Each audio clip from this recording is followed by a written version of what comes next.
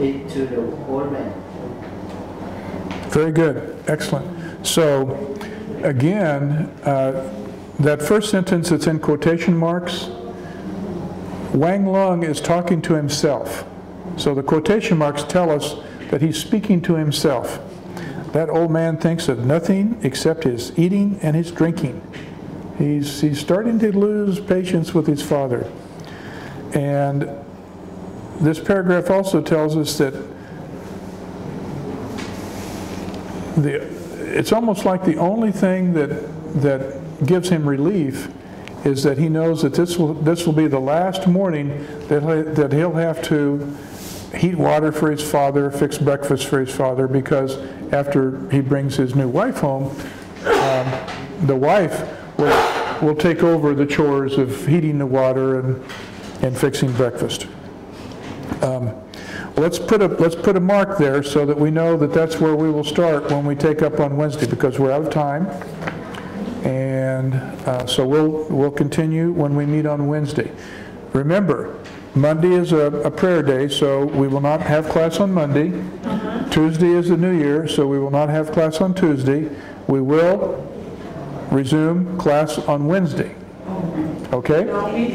Wednesday. And so bring your story with you, because we'll take some time to continue reading our story, and also as we usually do, I'll have some new grammar to teach us, and we'll practice that a little bit, and maybe a new idiom or two.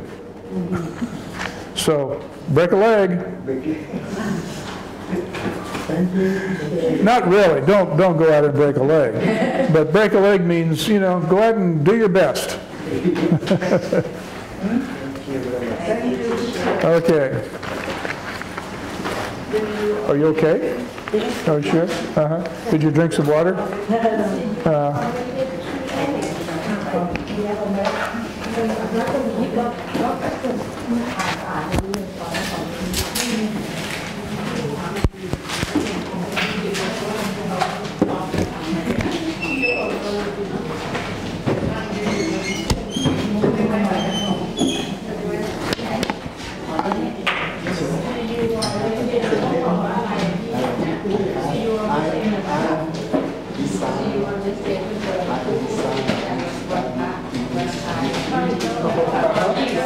Yeah, that's good. You're welcome. You're welcome. You wanted me to write something for you? Yeah, Pawn and Park, but I heard I like quality. Pawn and Park, cool your jet. Oh, cool your jets. Pawn and Park, what does it mean? Pawn and Park.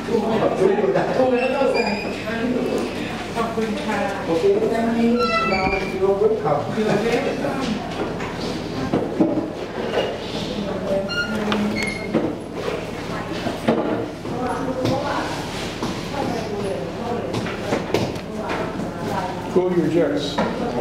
So we would this would be kind of rude to say. You would not say this to someone that you're trying to show respect to. But let's say that I'm saying everyone, come on, let's hurry up, pick up everything here, and get these books and let's hurry up and move along. And you would say to me, cool your jets. Just calm down, relax. Yeah. Okay. It would not be respectful to say. You would say it when you're trying to correct someone. Okay. Teacher, Paul and Park. Yeah, you would. Paul and Park. What does it mean? I don't know. You would not say this if you're trying to be polite to someone. Impolite. It would be. You would not say this. You would not say "cool your jets" if you're trying to be polite to someone. Try to be polite. Yeah, if you're, do you know what I mean by be polite? Yeah. So if I say to someone, "Cool your jets," it's kind of impolite. Impolite. Yeah, impolite. If I wanted to be polite, take it easy. I wouldn't say that. If I wanted to be polite.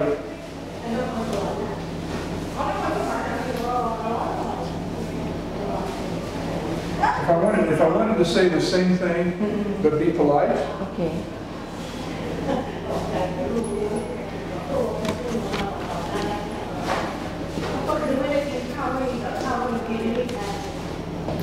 I would say, please be patient. Please be patient.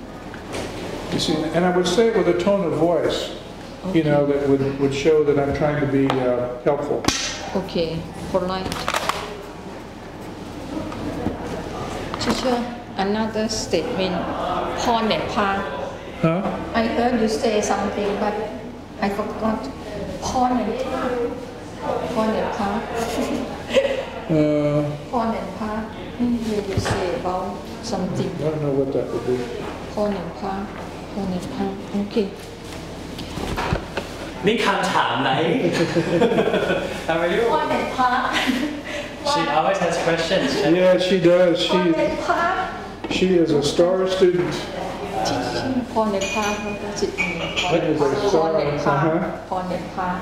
Yeah. I don't understand your pronunciation. P.